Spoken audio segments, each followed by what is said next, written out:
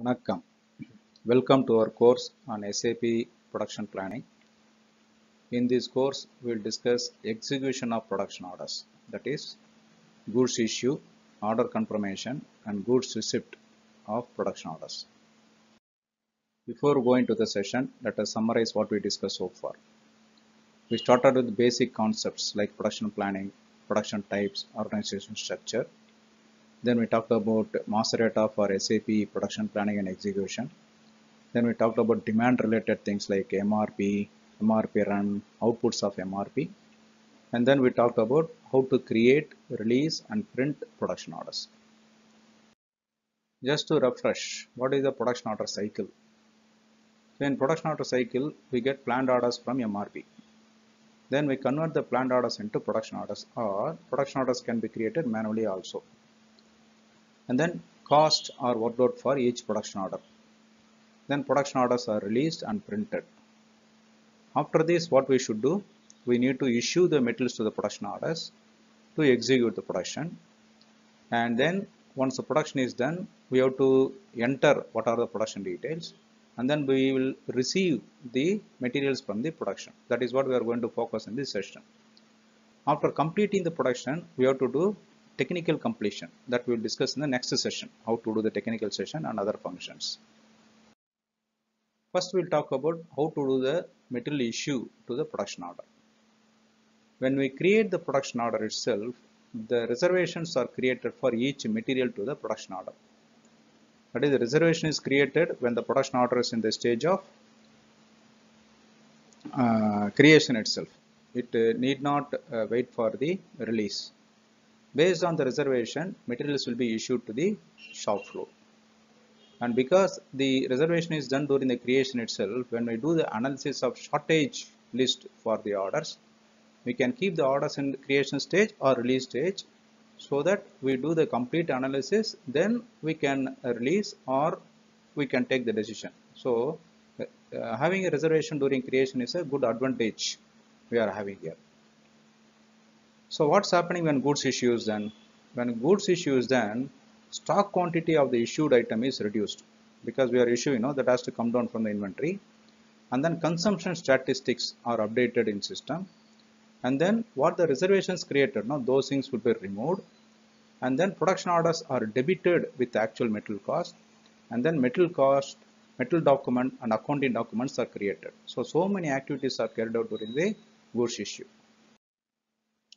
When goods issue is happening, it is done through movement type 261 to production order. So movement type 261 will be used to issue the material to the production orders. And material issue to production orders can be done in three ways.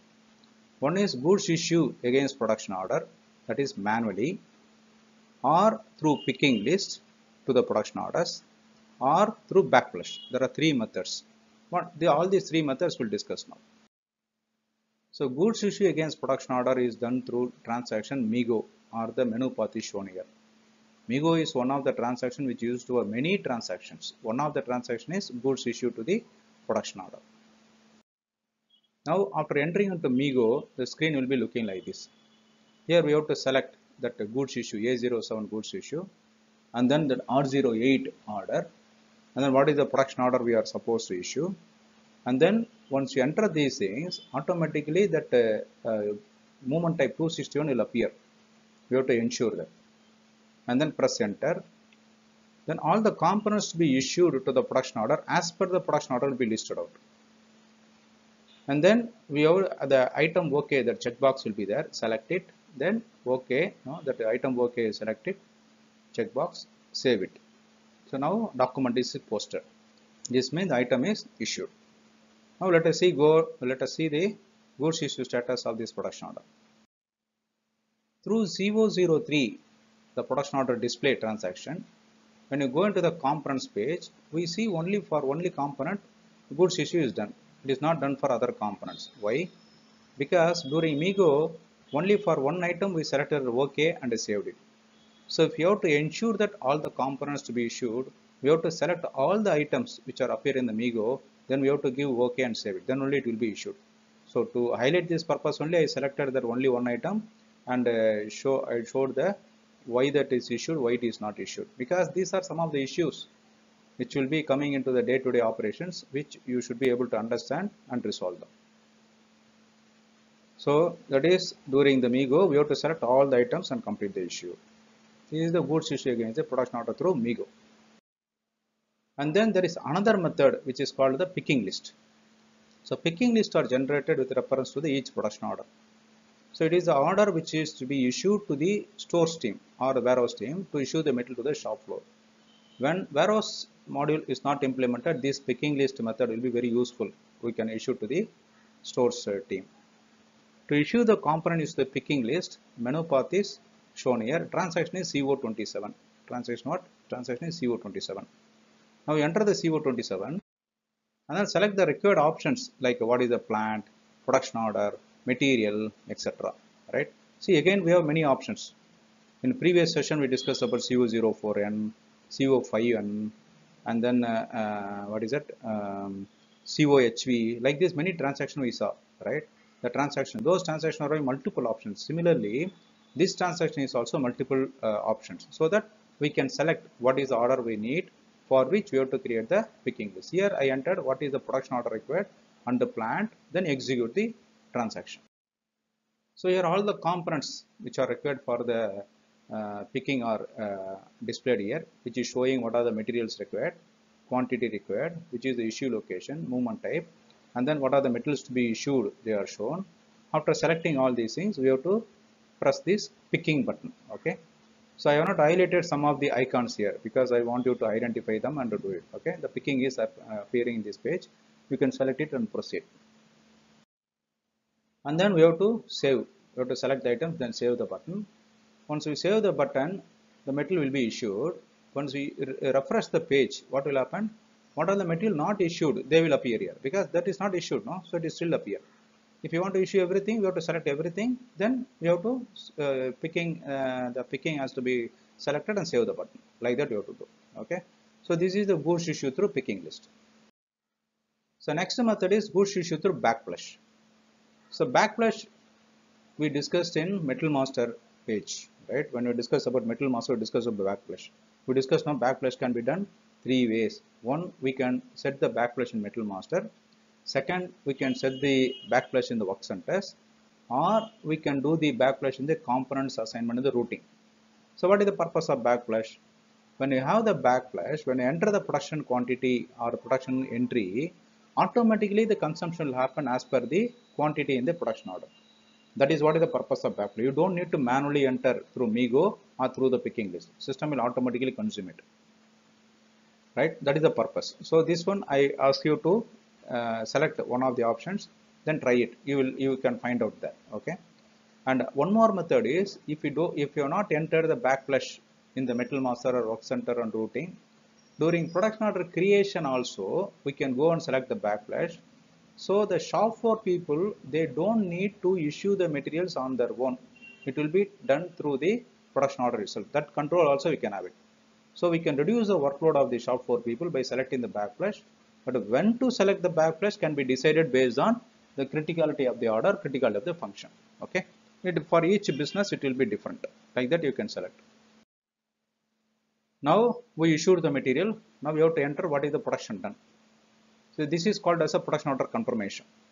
So in production order confirmation, production quantities are recorded and also other activities also recorded, like what are the activities, like what is the setup time, processing time, what are the people data, how much time has been spent, all those things we can record.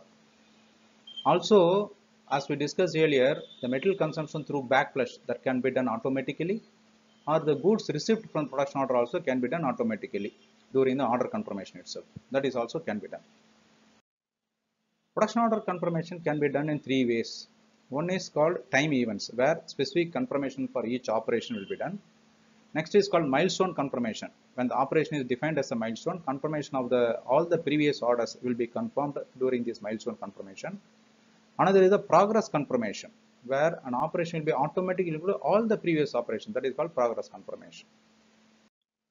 So what is the production order confirmation operation level?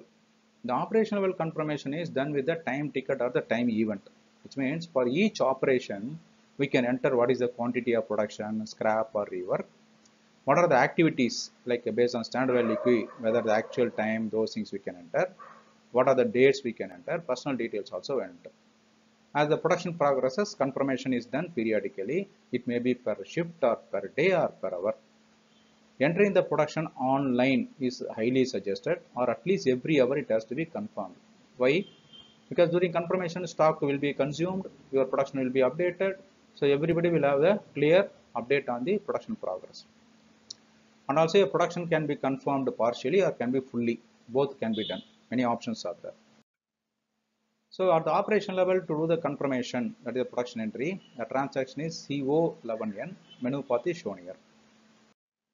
Once you enter these things, we have to select what is the order number, what is the operation number, what is the yield quantity. If there is any variance of the quantity, those things we can enter. What is the posting date we can enter. And also what is the personal number. This is where a small integration is happening between production planning and HR, where we can enter who is the person who did this production. What is the long test? Anything related to production order confirmation, we want to write something like a log. Those things can be entered at this operation level. So at this operation level, what's happening? The goods movements page, you have to open it. There we can see what are the items, what are the quantity. Also ensure, if it is backflash, ensure that all the backflash check boxes are selected, and then save. Once you save it, confirmation will be saved. At that time, it will also show how many metals are moved, how many are failed. All these things will show. Next, we will talk about progress confirmation.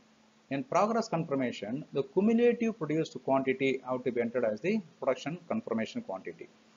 For example, we have the production quantity of 200 pieces. Out of these, 120 pieces are produced on first day, 80 pieces are produced on second day.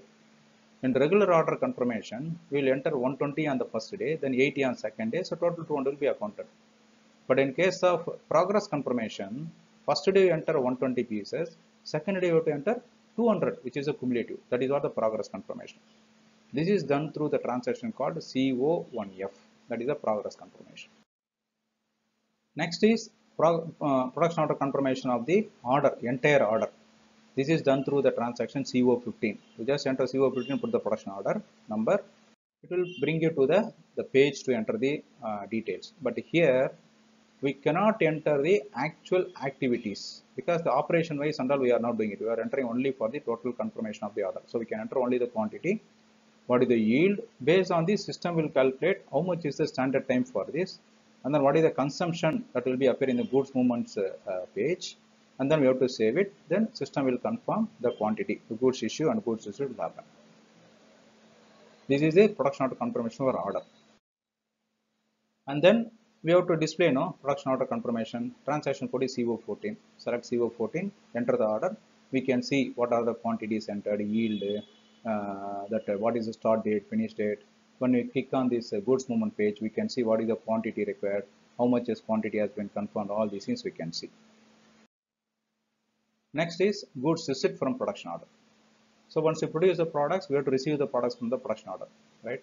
During this stage, what's happening? Now, what is the product we produce that will be added into the inventory that may go into unrestricted stock or quality inspection stock or blocked stock. All these options were available in the production order. Please remember the control, right?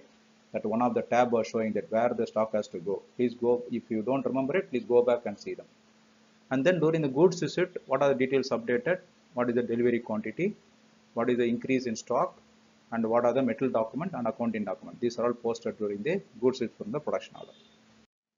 So again, goods receipt can be done manually through MIGO. See again, MIGO is done for the goods receipt, and for goods receipt from production order movement type is 101. Now, when you do this MIGO, that A01, if we select the goods receipt, R08 order when we enter it, and then you will see that goods receipt automatically 101 movement will be appearing there. That you have to check always that is there. Okay, in a standard SAP, this will automatically come. If at all you don't go and change something in customization. Okay. Now the goods receipt, what is the quantity? What is the location if you are going to receive it? If the location is automatic, is determined in the MRP view, right? Hope you remember it. In MRP2 view, we put that location, right? Store location. If that is there, it will automatically come here. If it is not, you have to enter the store location here.